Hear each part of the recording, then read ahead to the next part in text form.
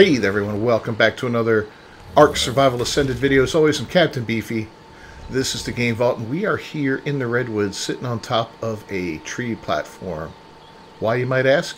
I'll answer that question, but first, let's cue up the music and we'll get right into it.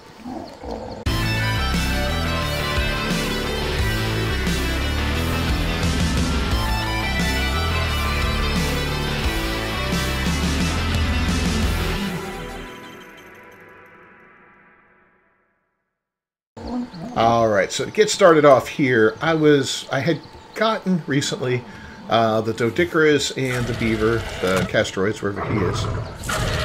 There he is over here. To start building my base up on Herbivore Island. And then I realized something. I don't like that location, right? It's a great starter location. It's nice and safe and all that. But I believe I've moved far beyond wanting to live there or even needing to live there. So I took some of the resources I had. I built 2 platforms. And I came out here, as you can see, got the platforms right next to each other. I'm going to have to get rid of that tree there. It's kind of bothering things a little bit. But we put them here in the Redwoods. And here's the coordinates right here. 62.8, 30.3. It's right close to this nice little pond, river that heads south into the swamp area. And then you got the artifact of the immune cave over here, which is a really good cave for farming. Once you get a gas mask, you can go in there and farm tons of blueprints, lots of chitin, lots of cementing paste if you got a frog. Just an absolute winner of a cave, and definitely worth being close to. Now another reason, a couple other reasons we moved here is right up here, I have tons, and I mean tons, of metal, crystal, and obsidian. I can go up over here and get a lot of organic polymer without an issue. Of course, there's stone and all the basics around over here. But we also got a lot of the ability to tame a lot of creatures in this area and find all sorts of cool stuff going on. You know, down by the water, we've got plenty of carnivores that that spawn in. We've got, what do you call it? Dire bears down here, giant bees, all kinds of fun stuff. So, yeah, this is going to be a much more centralized area. What I'm going to do is cannibalize the old base to some degree and bring a lot of that stuff here. That way we can get to work on, you know, I don't have to rebuild everything that I don't want to. I might scrap some of the stuff down there, but stuff like the all the AA stuff I built, I'm going to bring up here, and we're going to use it here. So, yeah, that's the plan. I'm going to let's hop on our bird here for a minute. Just take a little flight around. And I'll show you. So here's the water right down here. This is why I chose this location, for one reason. We can put a water tap in probably right here, and it might reach up there. We might need to extend it a little bit, and if we do, we will. Not a big deal, right? But we could definitely do that. These tree platforms can be built up and down. We can also put tree taps in, and that's one of the reasons I built here too. You see I have a tree tap right here. I'm kind of landing right on top of it. Okay, that wasn't planned. But yeah, that'll get us a tree sap, which is good for the highest tier kibble. What I'm doing is prepping up to make some high tier kibble, and I'm talking the highest tier. That way we don't have to worry about any of the other kibble once that's done. But yeah, we'll look around here a little bit. You got some megatherium, dimorphs, all kinds of fun stuff to tame. And sometimes there's ovis in this area. Oh my god, there's a baby dire bear. I did not think that was a thing. That I keep finding new babies that I don't remember seeing before. Ever since Scorched Earth came out, and I guess, you know, I don't know if all those updates happened then, but I know Scorched Earth gave us some new babies that we didn't have, like Thylus, for instance. And I think direwolves. I don't think we had direwolves before Scorched Earth. Now, it looks like they just keep adding more and more to the game, which is absolutely fantastic. I absolutely love it. I always thought it was kind of weird. It's like, well, why does this creature not have a, you know, a baby when everybody else does? You know, they should either all have babies or none of them have babies. I mean, back in the day, it was only the Kairuku, the penguins that had babies. So, yeah, it's kind of funny. Can we knock this tree down? There we go. Should have put the beaver on that. We would have got a ton of stuff. Alright, well, I'm going to go ahead and gather up some resources, and we're going to get to work on fortifying this a little bit and just making it home. One of the main things I want to build here is a bed. I did bring over 5 of these with me, 5 of these OCD vaults, so we're going to start using them accordingly once I figure out how this is going to be laid out. So far, we've got 2 of these.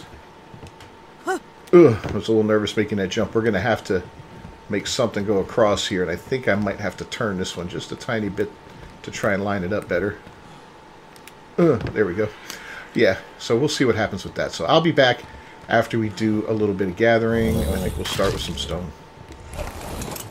Alright, we're going to bring you back here for a minute just to show you kind of some of the progress that's been made so far. Oh, there's a Carno.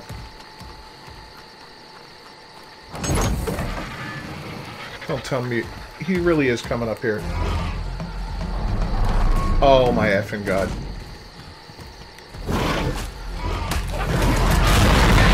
Awesome. This is just what I wanted to have happen.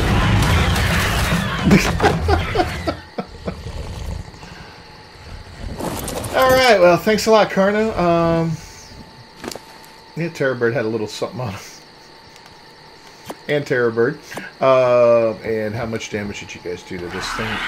Oh, yeah, there's all kind of... You didn't damage that. That's good. That's okay. That's okay. I think it's just the actual freaking thing. I might have enough to repair it. Let's see. I'm going to go to repair. And it's preparing. Okay. I do have enough stuff. So anyway, I went back and forth to the old base, right? I did some work there. I brought back this, and this. Okay. This is all for gardening. I'm going to start my garden right here. And in fact, I've already started it. I'm working on rare flowers. Yeah, 2 things of rare flowers. 2 things of rare mushrooms. And 2 redwood saplings. Even though I'm here in the middle of the redwoods, and I can just collect out of here on a constant basis. We already took 20 out a little while ago, and there's already another 20. I haven't really messed with it. But in any case, we've got that. I'm going to have to keep those raptors a little more, in a little bit of a better area, I guess, to defend that spot. He came right up those freaking stairs, man. What a jerk. I just wanted to show off the place. Alright, well, we're going to go ahead and show it off on the back of a raptor. That way, if something else comes up, at least we'll have a snowball's chance of defending ourselves and keeping things from, chasing us up here. So, yeah, there's another one. Cool. Another Carno. So anyway, right down here by the water, we put in a water pipe right there. And it's not enough to reach all the way up. But this is a crappy one. Let's dispatch him real quick. Alright. So yeah, it's not enough to reach up there, but I did put out a little extension right above my head there, and I'll walk you up here and show you. There's 3 of these up here for now. And that's a water, little water tower, little water storage. And they all overlap, but they still don't quite reach, what's down there. So I had to do some finagling to make everything connect water-wise and get water flowing up here, which was kind of a pain. But all it took was this guy right down here, this little water storage right there. And what is this? This is random. Pick that up. Okay. Must have accidentally laid that down when I was putting everything together here. But yeah, as you can see, it's coming along nicely. Now, I've used the ASR glass for here. And we're going to get a lot of these guys visiting, at least for now. But I used the ASR glass for this. And this ceiling's not going to work out. I don't know, man. I'm thinking of doing some changes here to make this kind of more dome-like, which would be kind of fun. I'm going to have to play around with these sloped guys here. But yeah, we went up to the volcano. We got tons of crystal and all that. And tons of stone. Those are actually stone walls with the Doedicurus. And really worked on making this so that everything here is 300% greenhouse effect. So as we plant and as things grow, it's only going to get better and better and better, Can't believe they destroyed my little cooker. Well, in any case, I'm going to make the big cooker here soon anyways. We got tons of metal in the area. We're going to be taking this guy on a journey for the metal. I did put a bed in, I think, right over here. Yeah, this is a temporary spot for the bed. So my goal here is this platform is going to be garden and kitchen. Okay, all that kind of good stuff here. The other half of it is probably going to be, I would say, building, all the building stuff, all the fabricators, and all that fun stuff. That way I can have a nice big workshop and a nice big kitchen garden area, and I'm going to do it all in stone glass. I like the stone glass. I'm kind of torn between the X glass. There's a few different types. You got the X glass, and then you've got this borderless glass. You got some that's just got the square border around it. Then you got some that's divided into 4 panes, and then I think 16 panes. So I've been looking at the different styles to see what looks best,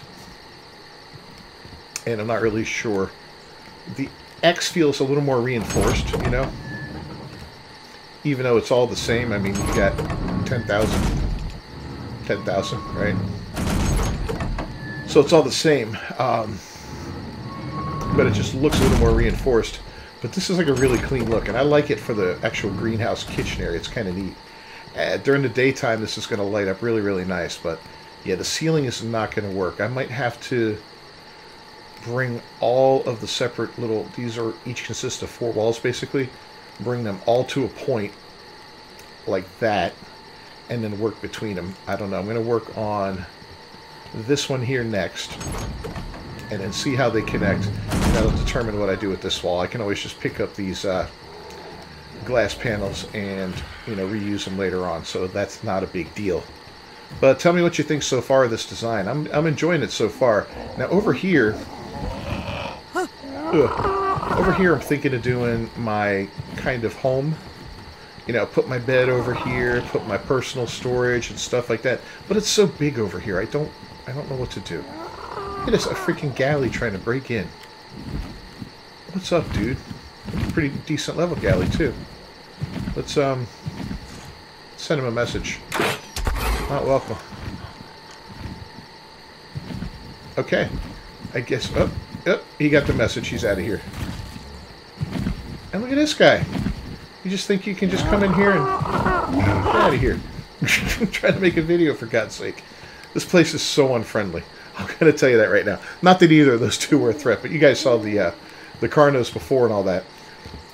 I'm thinking of making this not connected. Like at first I was going to connect it here with a path. It looks like it's kind of lined up. I might have to pick this one up and move it just a hair to get it lined up correctly, but yeah, I was thinking of making a path across, but I don't know if I want to do that now or if I want to just maybe make another pathway up like I did here, which would be kind of cool too. My problem is they're probably going to meet at some point, and they probably won't line up anyway. And I think I hear a terror bird down there. There's just no peace here.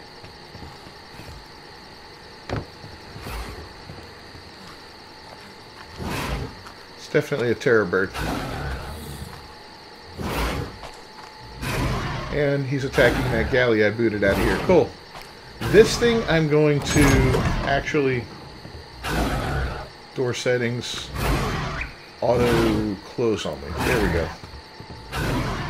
Yeah, I don't want them to auto open anymore because you know, I could have a Carno at the door, and if I walk up to it, I don't want it to open and let the Carno in. We will work on some kind of defenses here.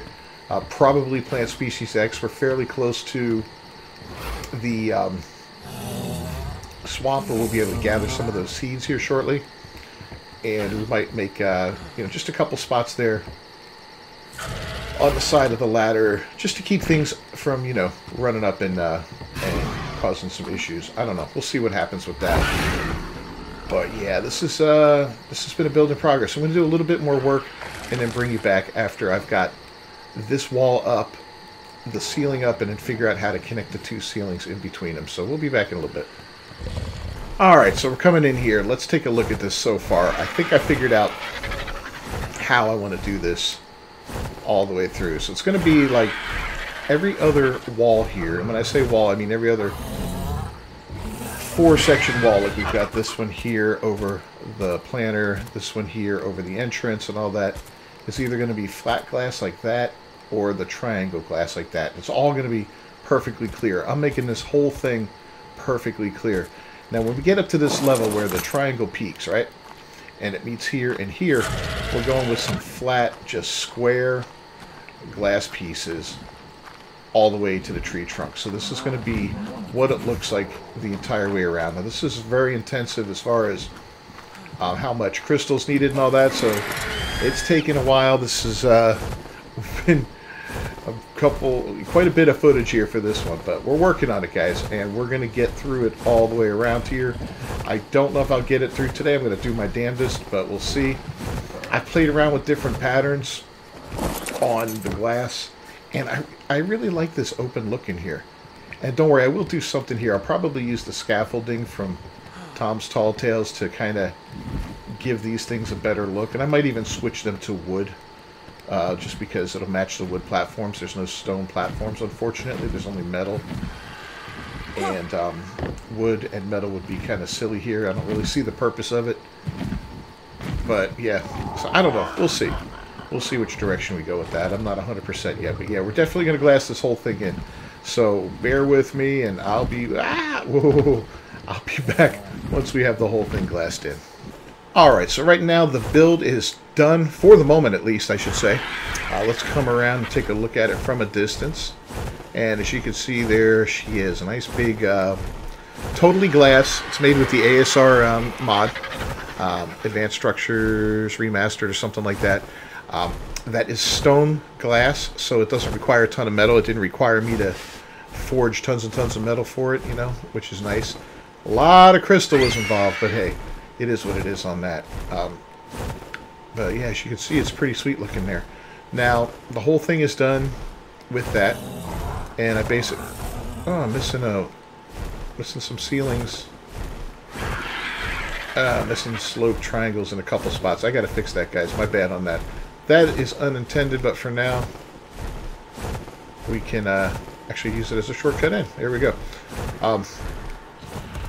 Yeah, I'll get that fixed. I got 2 sets of them that need to be done. Okay, not a big deal. So anyway, yeah, up here is going to be the garden. Okay, we're going to extend this out a little bit. We're going to plant crops next. I want to get all 4 of the regular crops growing up, and then we're going to go ahead and work on berries and get a whole bunch of berries growing up. We'll probably put in the QOL gardener and the QOL, was it farmer? Even though I can just use this and distribute the, you know, fill crops as necessary, but I don't want to have to manually do that. I'd like to have my farmer do that on a regular basis, right? It's the farmer that does that. Yeah, so all I gotta do is make him a bunch of Kalian soup, which is not hard to do. But this is all going to be kitchen here.